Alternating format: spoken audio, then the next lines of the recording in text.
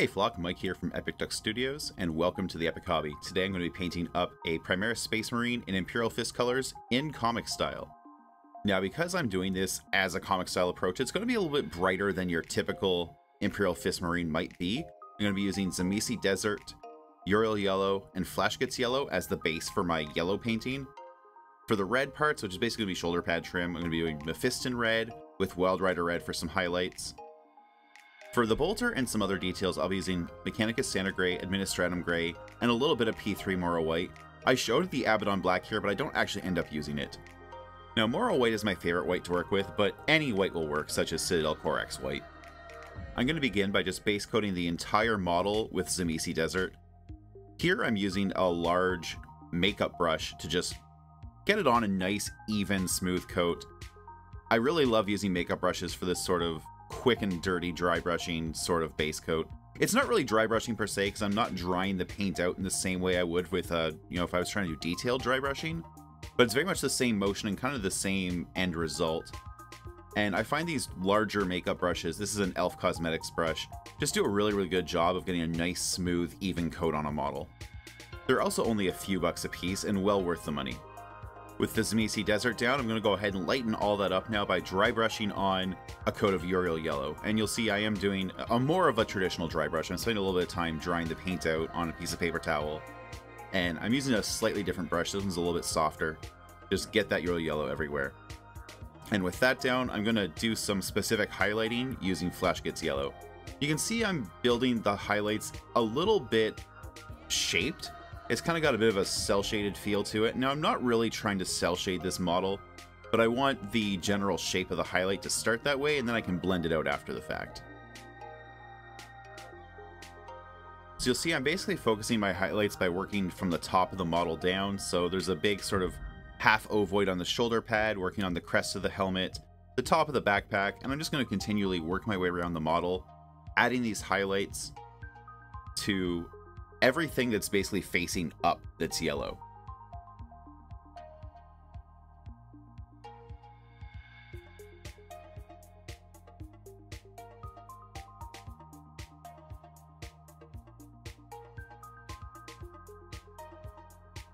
Now here I'm highlighting the collar, and what I learned doing this model is I could probably save this till later because the collar is one of those things that ends up needing a lot of touch-up work at the end. And so the highlight could have actually been incorporated into the touch-up step. Just knowing that it's an area where when I go to start adding all the black ink to the model, it's going to be one of those sort of problem areas that just kind of gets bumped into a little bit. But for now, I'm just treating it like anything else that might need a highlight.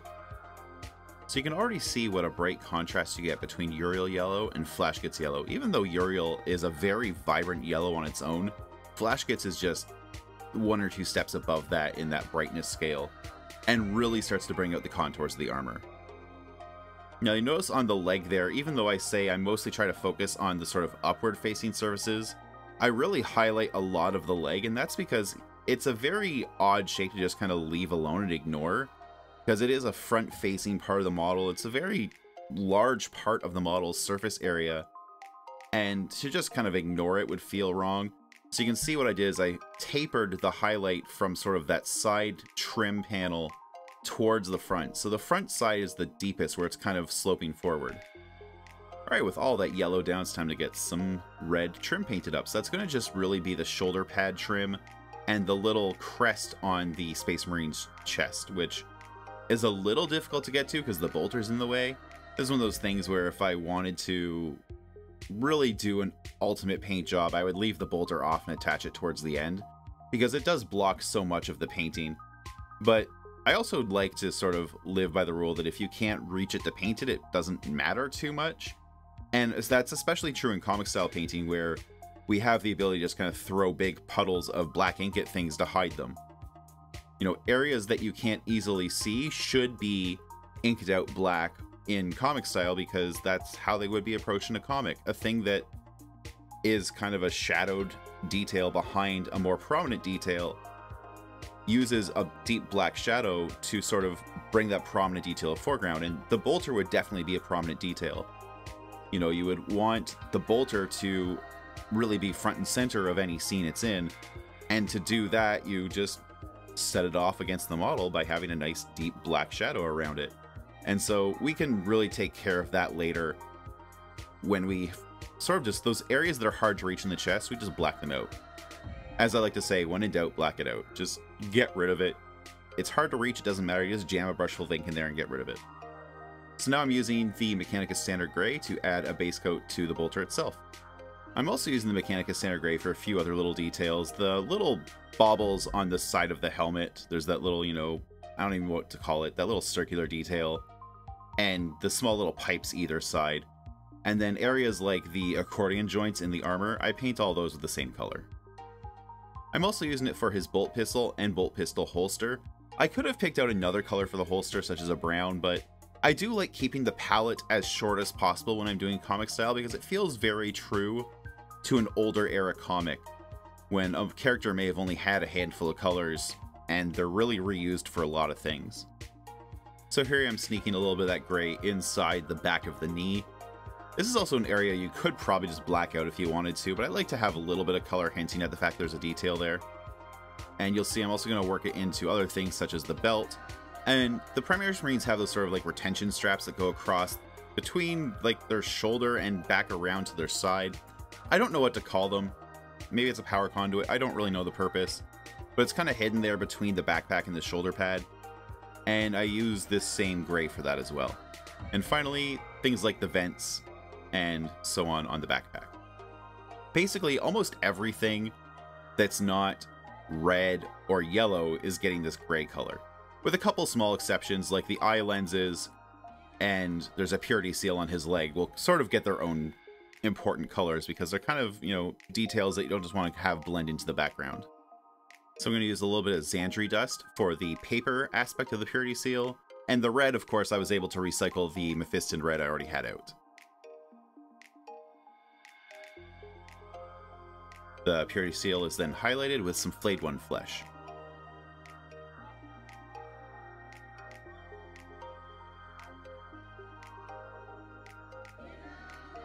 For the little wax seal component, I'm going to use a little bit of Wild Rider red to just bump up the brightness and make it have a little more visual impact. And then I'm going to bring that same Wild Rider red and just add some highlights to kind of match the shape of the armor highlights on the red trim.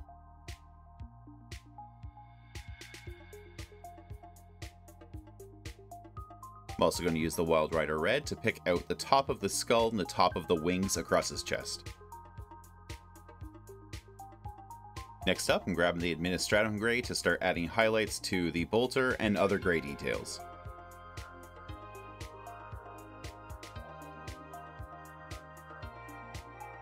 Now with the bolter, what I like to do is spend more time highlighting sort of the outer components. There's, you know, the scope, the magazine, the barrels, and just sort of like the little gubbins towards the back of the gun, and leaving a bit of a flatter color to the larger sort of rectangular casing of the gun itself. And it gives the impression of sort of having two different materials composing the gun, as if it's maybe got like a plastic outer casing or a painted outer casing around a more mechanical piece. And really just having that sort of two layers of detail does make the model feel a little more interesting. This is commonly done on GW Space Marines by painting, you know, using, I was going to say bolt gun metal, but it would be lead belcher or iron breaker at this point for the metallic aspects, and then the casing, that sort of, you know, central rectangular body is usually done in black with some gray edging. In this case, we're just doing it all with the same shades of gray, but just with more highlights applied to what we consider the metallic parts. Now, the eye lenses are a tricky detail on Imperial Fist because I couldn't find any definitive listing of what color they should be. I ended up going with blue myself just because it felt nice to add some blue to this model. Green would probably look really striking as well, but blue just felt like a good counter to the yellow. It's a very complementary color. So blue may technically be wrong, but honestly, you should paint your models however you want to. And eye lenses are a really small detail that you can use to bring in a little personal splash of color, even when you're trying to stick with a sort of approved chapter look. So I'm going to do a little bit of prep work here on the base, and I'm just going to give it a quick coat of contrast Black Templar. I'll be coming back later to add a lot of detail to the base, and this is just preparatory work that I can do now so I can basically keep painting the rest of the model while I let this Black Templar dry. I'm going to add some extra highlights to the eye lenses. I want to give them a little more punch, and so this is a little bit of Lothern blue and white mixed together.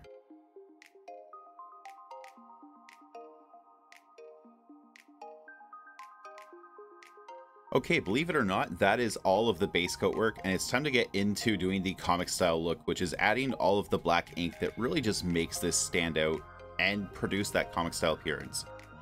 The ink I'm using here is Higgins Black Magic, and it's my favorite ink to work with. It's a very solid, opaque black, and I find it takes really well to miniature work. There are other inks you can use as well. Dale Roundy FW Black is really good. Liquitex Carbon Black isn't bad. It's a little bit less opaque in that sometimes you might have to do a little bit of touch-up work. Amsterdam makes a very nice black ink as well. And there are plenty of good calligraphy and other drawing inks out there I've never had a chance to try and use.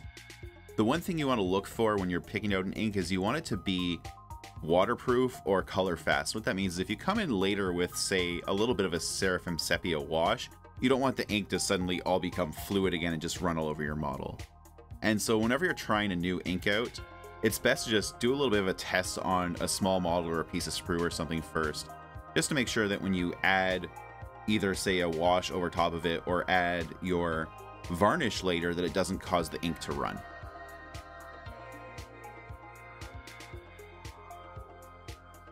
So what I'm doing here is blacking out all of these downward facing surfaces, these parts of the leg that look right down towards the ground, and so that's the area just above the foot and above the heel.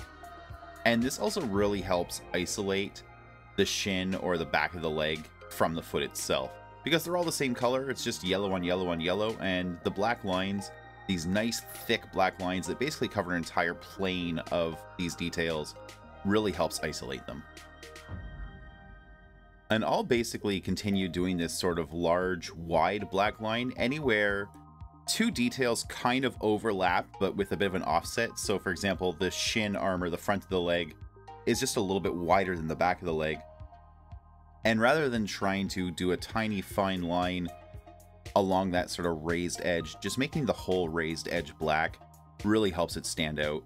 And it's just a lot simpler. It saves some time too. Now, I'm going to be honest here, I kind of wish I had left the backpack off. These little gray straps that I'm working around here, across the back, kind of reaching around to the front of the torso, they're a pain in the butt to reach with the backpack still on and try and get adequate black lines around them. So if you can leave your backpack off, it's probably in your benefit. Now with the knee pad here, what I'm going to do is add a line underneath it, as I have done just on other round details. But I'm also bringing some little fine hash lines out of that line and kind of up to the curve of the knee. And that helps create the idea of a color gradient, you know, going from the bright yellow into that black, because the sort of parallel tapering lines create the illusion of darkness. They kind of do the work of a wash, you know, creating that fade from light to dark, but it's done entirely with just differing volumes of black.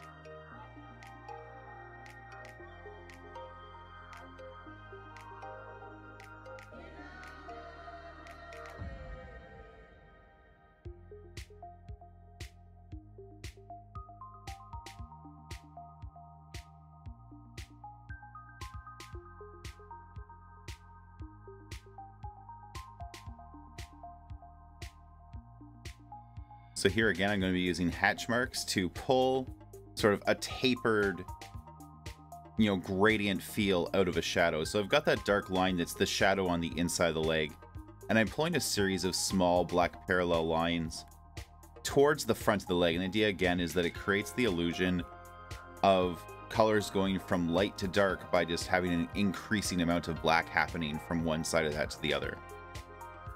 Now, unfortunately, with that camera angle, the Space Marine's other leg was in the way, and I couldn't really do much about that, so hopefully you at least caught some glimpses of what I was talking about there. Or we'll see it from another angle in the near future here. And one more time, big black lines around sort of offset details.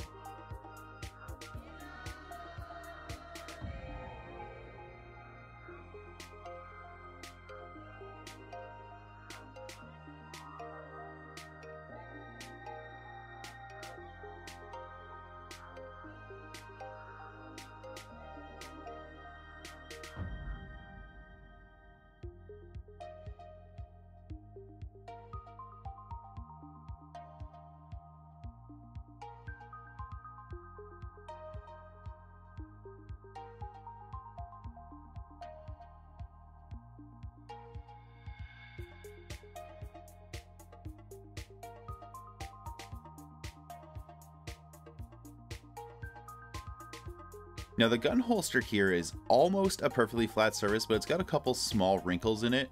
What I'm doing is I'm adding some black lines to just really bring the detail of those wrinkles to the forefront.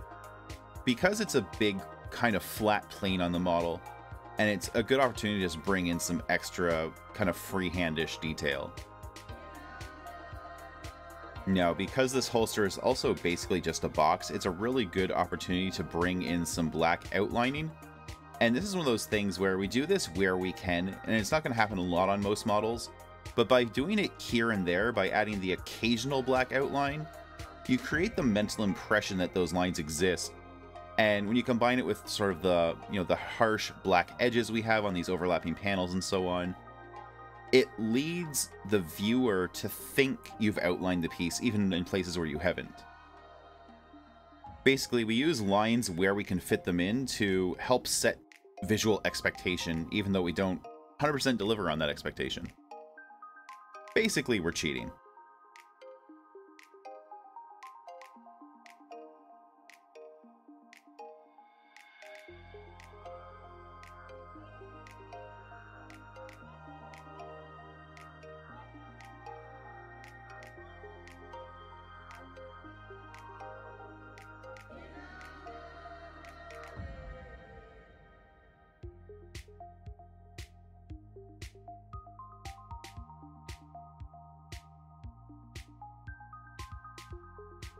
Now this is where things start to get really tricky, because I'm working on the chest emblem, which is of course hidden behind a bolter here. But most of this I don't really bother lining. I really just focus on the top where it sort of meets the neck, and now what I'm doing is working on the back of the neck, because there's, this area of the neck that faces towards the backpack, and it's just not really a relevant detail. I'm also filling in that sort of indented, detailed area behind the head as well. We don't need it for anything. It's not really an important detail, and we can just black out most of it. The ability to sort of just hide details you don't want to work with in just a puddle of black ink is one of the really great features of comic style painting. When something is a pain in the butt, hard to reach, or just kind of feels unimportant, you can just black it out and have it be a hidden element at that point. Now with these flange knee pads that the Primaris Marines have, there's a little bit of a sharp edge here, and what I'm doing is I'm bringing just a little tapered line along it, and only bring it about a third of the way around the knee, and that way it's got more color across the top. The line doesn't go all the way around, but it still gives the visual impression of there being a sharp edge there. Here I'm lining the fingers, and I'm doing that in two different directions because of course the fingers are segmented, so I'm drawing a black line along the break in the segment, and then again between each finger. So kind of just setting up a grid.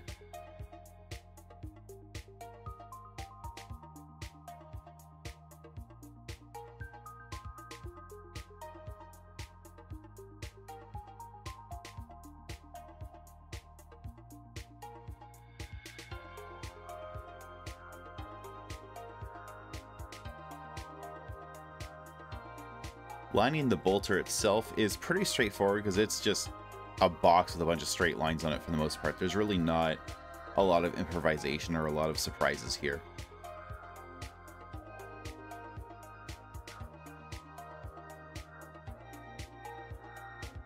Now here I'm working on the shoulder pads, and as I've done with sort of anywhere there's sort of overlapping offset details, I'm painting that nice thick line along the sort of small edge between the shoulder pad and the shoulder pad trim.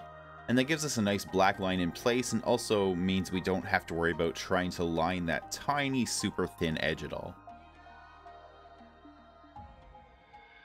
Now here, behind the backpack on the back, I'm adding a lot of black, and the reason for that is it's yellow on yellow, and if we can put a nice big dark shadow in there, it helps the backpack be more visible, be easier to see. And it also is just sort of a tight area of the model where we don't want to have to try and invest a lot of effort in detailing it properly. So anywhere you've kind of got, overlapping details, especially when they're the same color, and you've got an area that's just a little bit harder to reach, just kind of filling it in with black is the easiest way to approach it. So now I've come back to the chest emblem, and what I'm doing is just filling in the line between the sort of two layers of feathers here. I'm not outlining individual feathers, I'm just breaking it down into two segments of the wing. And now we're coming back out and outlining the purity seal. It's a really simple detail. This one's really straightforward.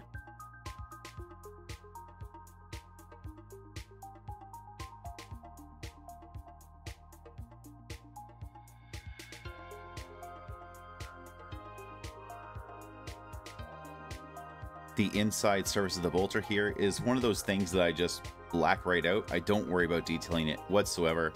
I bring the black almost all the way out to the end of the gun, just leaving a little bit of the outer edge of that visible in gray.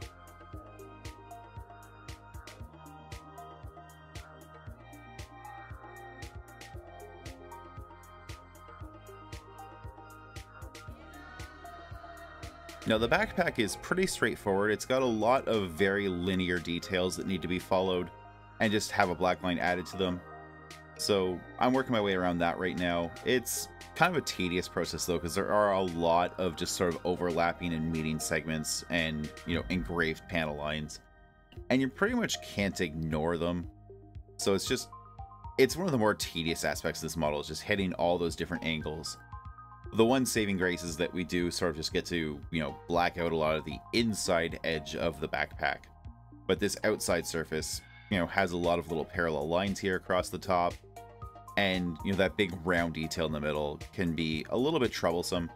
I do find when I'm doing comic style inking that round details, especially circles, things like rivets and so on, are one of the hardest things to do well, because it's really a challenge to keep, you know, the line weight around a circle consistent.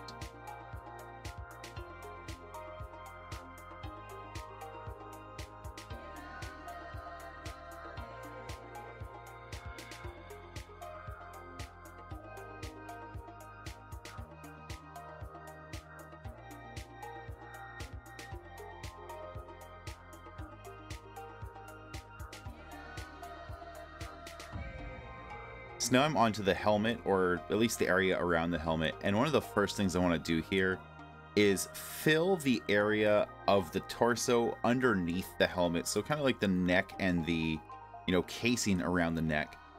You know, fill that in with a nice deep well of black, and so that way when viewed from most angles, the helmet stands off against that well and becomes a very distinct detail.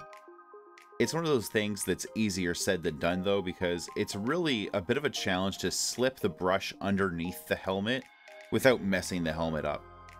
And this is one of those places where, you know, a smaller, more flexible brush is better. And, you know, something without a really wide bristle load, so you don't end up getting ink on the helmet when you don't want to. And now, speaking of the helmet, I'm detailing it, of course.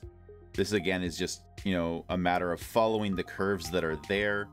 The tricky part is outlining the eye lenses. You can see here I'm coming in along sort of the top of the lens, sort of that overhanging eyebrow-ish detail, and then adding, you know, a small line underneath the lens, trying to keep that consistent between the left side and the right side so the lenses look like they have the same shape and the same weight, is relatively tricky. Now it is one of those sort of offset lines, you know, the eye lens is set into the helmet, and so with a little bit of practice you can kind of follow that curve and just black the edge of it pretty easily. Now in general, Space Marine models come with extra helmets, so that's a great way to practice comic style without diving into doing an entire miniature. You know, just stick some extra helmets on some toothpicks or some bits of sprue or whatever, prime them up, and just try out the comic style lining and practice it until you're really comfortable with it. Helmets are a good microcosm of all the different kinds of detail you'll see on a miniature. You know, they've got sharp edges, they've got curves, they've got straight lines, they've got inset details, they've got little grills. So they're kind of, you know, representative of almost everything you'll experience on the model. And so they make really good practice pieces because of that. Also, you just normally have a couple to spare. Now you'll see here I've worked in a fair bit of black ink across the back of the helmet, and that's because it's, you know, up against the sort of collar, and that's up against the backpack. There's a lot of sort of stacked layers of yellow here, and having a nice black line across the back of the helmet especially an area that's mostly going to be kind of like deeply shadowed, really helps set those details apart from each other. And I know I keep basically saying the same thing over and over again, but we're doing the same things for the same reasons over and over again, so that's why it just keeps getting repeated.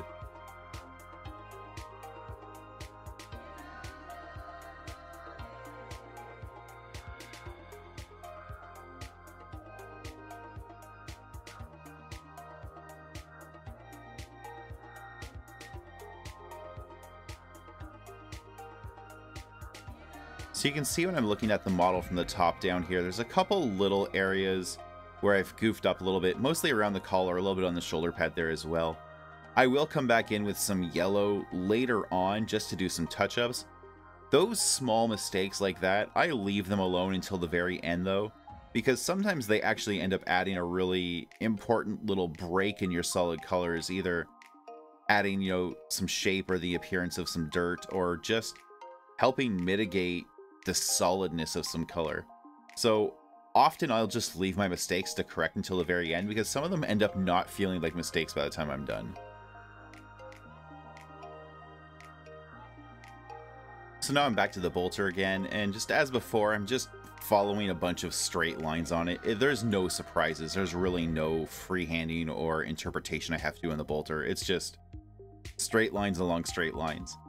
The reason I kind of work on a detail then leave it and come back to it is to make sure I'm never hyper focusing on a detail. If I sort of do a little bit of the work and then go move on to something else and then come back again, it helps me keep the amount of detail around the whole model kind of consistent. I find I don't end up, you know, overworking one spot and neglecting something else. If I just constantly kind of shift around my focus, you know, put a little detail into the leg, move up to the hand, move up to the shoulder, and kind of just move my way around the model like that, it averages out my attention and it makes for a better model in the end. Because otherwise what'll happen is I might fixate on some detail and get really, really fine line work in one spot, and then choose some other part of the model that maybe is less interesting and really kind of phone in the detail a little bit. And what ends up happening is the model starts to feel inconsistent. So by kind of jumping around, I allow myself to sort of take little mental breaks and reassess how things look and kind of look at everything as a more cohesive whole. So at this point, all of the really obvious lining is done. You know, every single edge has been picked out, and I've put in all the real big shadows I want. What I'm working on now are these sort of smaller, more like freehand style shadows. And these are really sort of a detail that's open to interpretation. This is something that you can distill from different comic book artists, the way they approach kind of creating shadows from black ink. And of course, black ink is not universally used by all comic book artists, but the further back you go in comic history, the more and more prominent, you know, black inking as the major source of kind of the feel of a piece is. So what I'm doing here is I'm creating sort of a volume shadow on these round surfaces. So the back of the shoulder pads, this roundel in the middle of the backpack. And I'm leaving a little bit of the yellow showing around it. So it doesn't just form a shadow that just goes right down to the bottom. It leaves a little bit of a crease of a brighter color to inform you of what that color is and allow the shape of that object to be much more, you know, obvious and more apparent. And I can continue working around the model, basically adding these sort of little shaping shadows to almost everything if I really want to. I won't do it everywhere, but it's the kind of thing that really just helps build the character and builds the hand-drawn feel of this being a comic style miniature, as opposed to just a miniature with a bunch of black lines on it.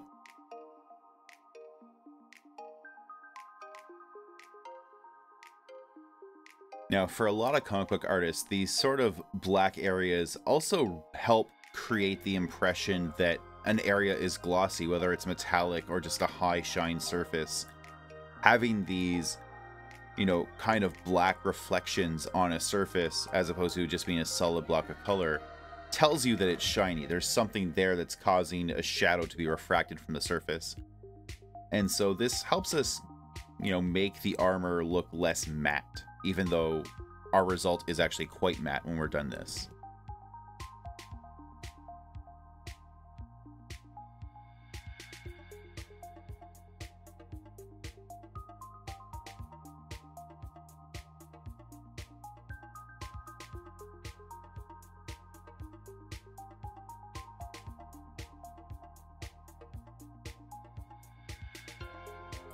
So now I'm adding a different kind of surface detail. These are just going to be small little like blemishes and linear details that give the impression of scuffs, scratches, dents, dings, little bits of dirt.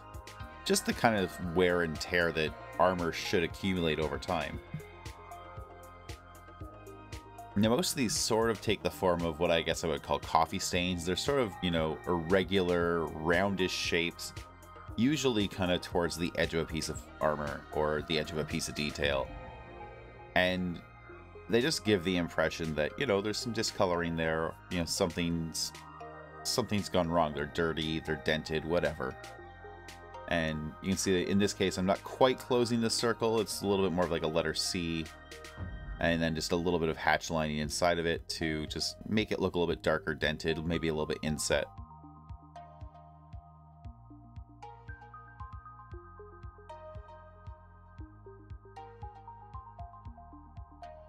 Now I'm busting out a little bit of the red and yellow from the armor and just going over some areas where I feel like the black caused some mistakes, or through handling the model I've maybe smudged it a little bit, things like that. I'm using paint to refine some of the black shapes where maybe the brush went a little bit wide, where maybe my line widths aren't quite the same as I want them. Just things like that. You'll see I'm going to touch up those little spots on the collar now. And just working my way around the model, just refining it visually, just fixing little things that I just wasn't really happy with that were a result of the black inking process, because the black ink is very opaque and is very unforgiving, so you just have to let your mistakes live and go back and fix them if they still feel out of place by the time you get to this step.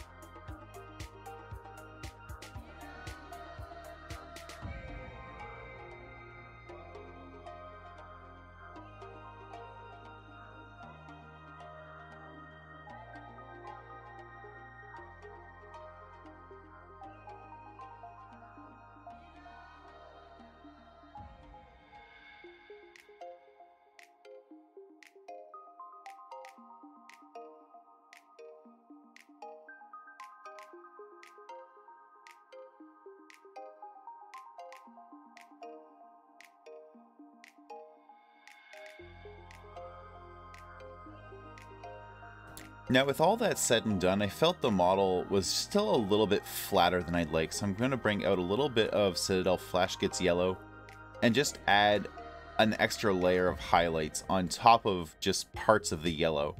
Flash Gets Yellow is a little bit on the translucent side, so I'm not too worried about it potentially covering up some black, because the black is much more opaque than the yellow is. The yellow does not cover black well. But I'm just using a little bit of it here and there as basically an edge highlight on the yellow aspects of this model. You know, working a little bit into the shoulder pads, around the collar, the back of the hand, parts of the backpack, and so on. And I'm being very sparing with it. It's a very small, controlled highlight, especially because I don't want to have to, you know, recreate a lot of detail that's been done in black already. I don't want to make more work for myself. So I'm really focusing this on just a few key points.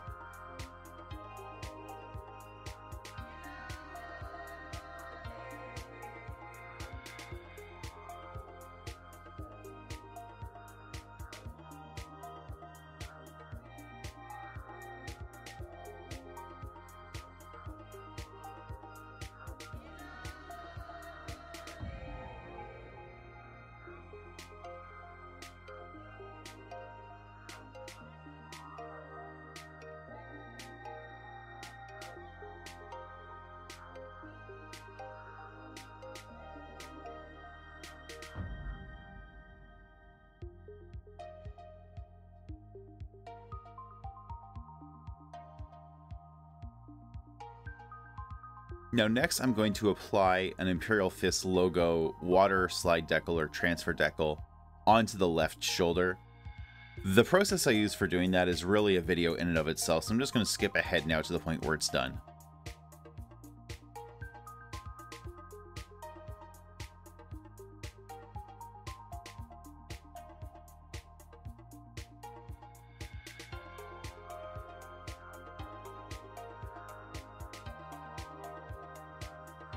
So now I'm back to the black ink and I'm working my way around the model one more time, just looking for areas where I feel like I can really build on some shadows by, you know, adding a series of parallel tapered lines or hash marks. And the inside of the leg here is an obvious win. I want to, make that shadow deeper, give it more of a, a black inner area when viewed in profile to help the other leg stand out more against that field of black. And it's just a really good flat surface that allows it to take a lot of detail. So it's a good place to work in some hash marks without worrying about the difficulty of kind of getting them around a curved surface and so on. One thing I find that's really kind of interesting about using water slide decals is if you bring a little bit of your painted colors up onto the decal, it helps it feel more like an authentic part of the miniature and not just something that you copied and pasted onto the model, basically. So what I did right there is my little black shadow that was running up near the emblem, I just carried it out a little bit so it overlapped onto the shoulder pad, onto the logo, and that helps the logo incorporate itself back into the rest of the shoulder pad.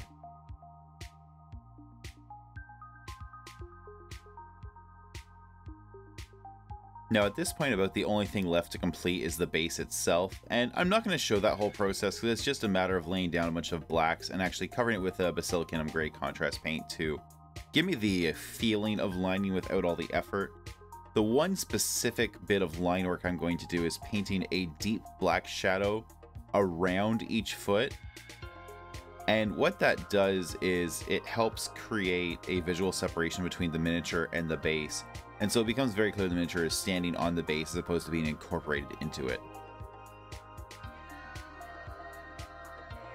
I lied, I'm actually going to come back and talk about the base a little bit more. What I'm doing here is adding a very large volume shadow underneath the miniature on the base, and it's basically taking the form of sort of an hourglass stretch between the 2 feet.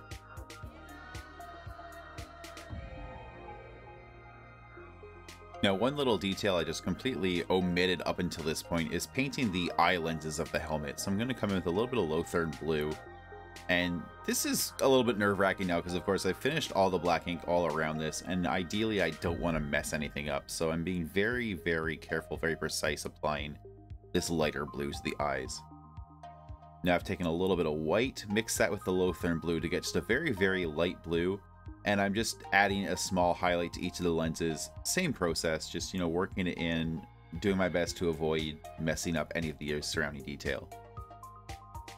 Alright, and with that, the comic style Imperial Fist Space Marine is done. This is honestly one of my favorite comic style pieces to date. The counterplay between the black and the yellow just really brings everything to life, makes every single detail stand out, and makes this such an easy model to read and identify on a table. And even at very close distances, it's got a lot of really striking, interesting things happening. I really hope you'll take this video and try this yourself, and when you do, please tag me because I'd love to see what you've done with it. Hey, thanks for watching my video. If you enjoyed that one, please hit like and subscribe, and don't forget to hit the bell so you get notifications when I post new videos in the future. If you want to take your support even further, you can do that at patreon.com/epicduck. Every little bit helps keep the lights on and the paint flowing, puts new models on the table so I can make interesting videos, and most importantly, puts a roof over my family's head and food on the table. You can also join me for live painting shows several times a week at twitch.tv/epicduckstudios. I'd love if you came by and watched the show sometime and followed the channel. I want to give a big thank you to everyone who's supported my content over the years, both past and present. It's been an absolutely wild ride, and I couldn't do this without all the wonderful fans and flockers out there. The hobby community is just an amazing group of people, and you really make this worth doing. So let's just keep on doing this together, making more content, and just being fantastic together for years to come. Thanks again for watching, and until next time, do something epic.